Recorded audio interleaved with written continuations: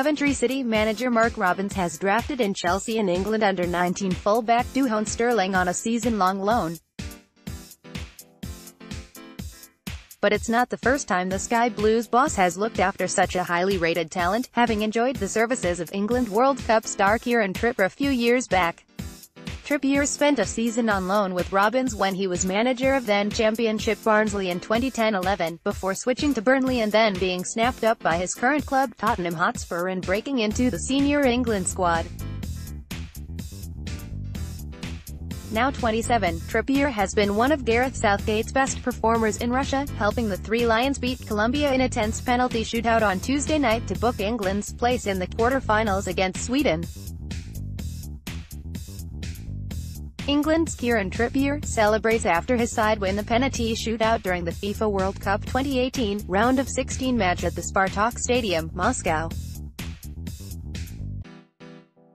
Reflecting on his time with the hugely talented England right-back, the City boss said, "It was a success, first and foremost, because Kieran was and is a top player.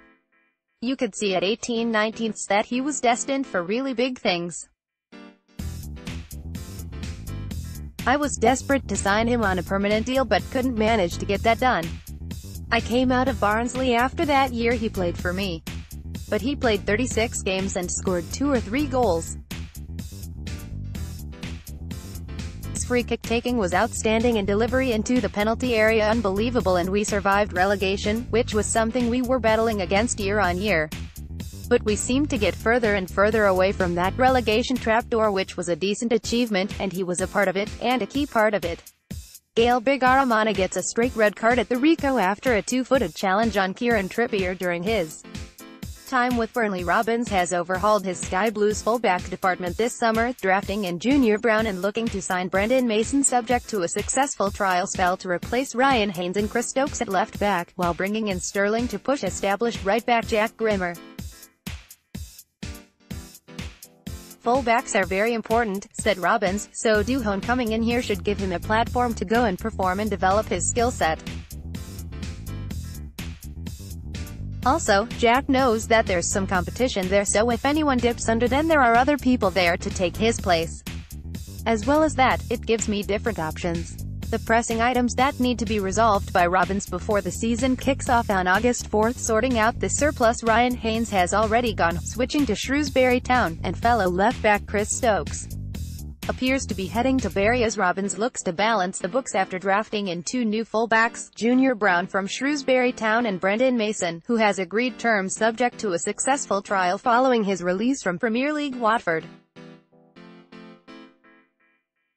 Watford's Brendan Mason is on trial with the Sky Blues striker Stuart Peven, and forward Peter Vincenti also appear to be surplus to requirement after slipping out of favour under Robins last season, and both players and the club will want to resolve the situation.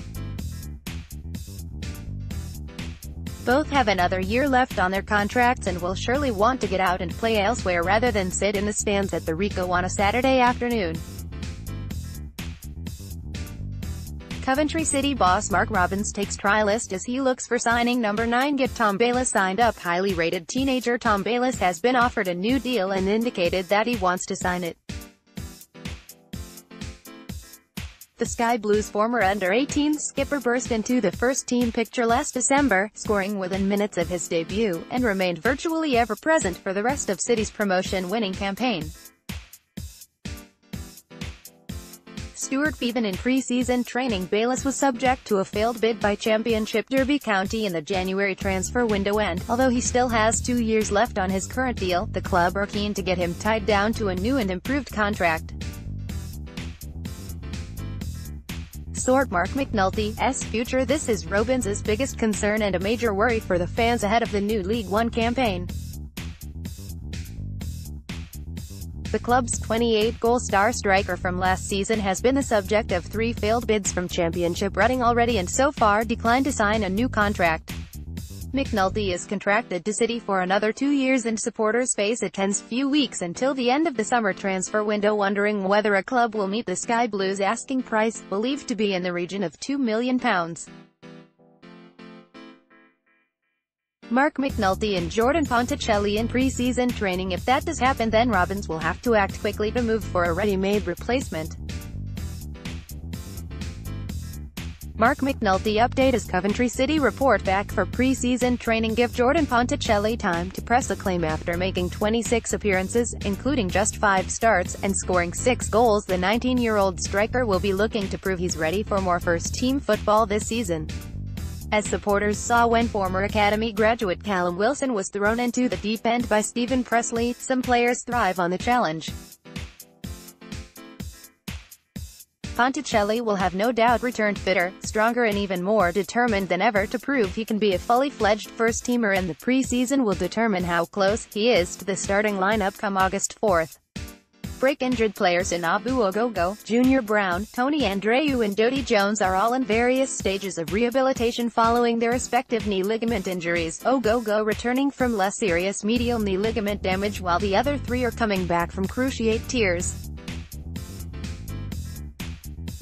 Abu Ogogo has added hot competition in midfield. Ogogo, Brown and Andreu will need to be broken in gently, building up their match minutes during the course of the friendly schedule, while Jones is a little further away from a return, not expected to be available to play until September. Run the rule over the youngsters. The pre-season provides an ideal opportunity to run the rule over the club's development players and see who is ready to step up to the first team. City have boosted their development squad with the arrival of the likes of centre-back Morgan Williams and midfielders Boubosma and Zane Westbrook, while existing under-23s like Callum Maycock, Reece Ford and Jordan Thompson will be looking to show that they are ready for men's football, whether that be out on loan or pushing the seniors above them. Coventry City confirm signing number 8 winning start. City kick off their pre-season schedule with a trip to non-league Sutton United this weekend, and while it will be more about fitness and getting minutes in the legs of players than the result, Robins will want a bright start to help develop the feel-good factor he's already begun to build among fans on the back of the promotion-winning campaign, culminating with a brilliant victory at Wembley in the playoff final.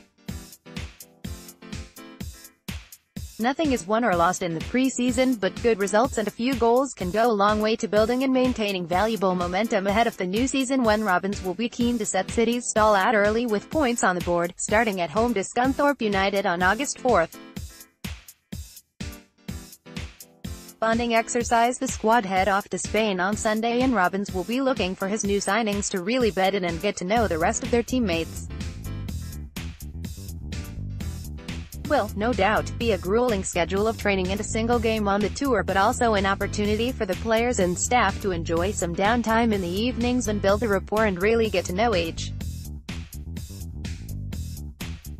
Mark Robins is hoping for big things from Chelsea right back Dujon Sterling. The video from Chelsea starlet Dujon Sterling that will make Coventry City fans smile work out his strongest 11 with the likes of Jody Jones not expected to be fit for the start of the season. Mark Robins may well not have his side at full strength until the 2nd or 3rd month of the new League One campaign. But what he does have is hot competition for every position on the park, having added real strength in depth in the transfer window. There will once again be 4 excellent centre-halves battling for the 2 available spots, while there are also new faces at right and left back. Competition in midfield has also gone up a notch with the arrival of Shrewsbury Town skipper Abu Ogogo just when we thought Michael Doyle and Liam Kelly were bolt-on starters.